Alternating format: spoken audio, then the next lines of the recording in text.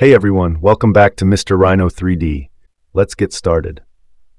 I began by using the Helix tool to draw the base of the table. Then I copied it and rotated it. Next I draw a curve along the helix.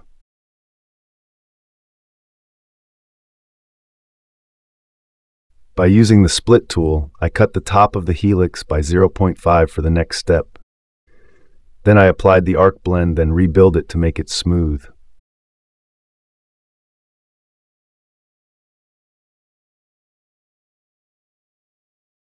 I did it the same for the bottom of the helix.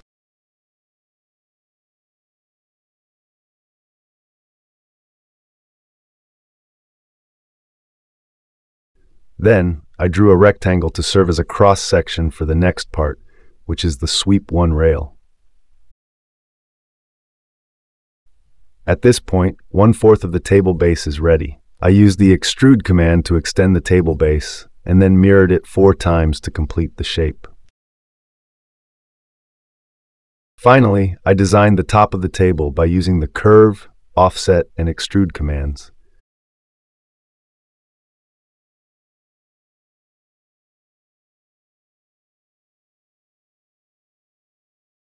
I rounded the corners of the shape with the fillet edge tool. And there you have it, a modern table designed in Rhino 3D.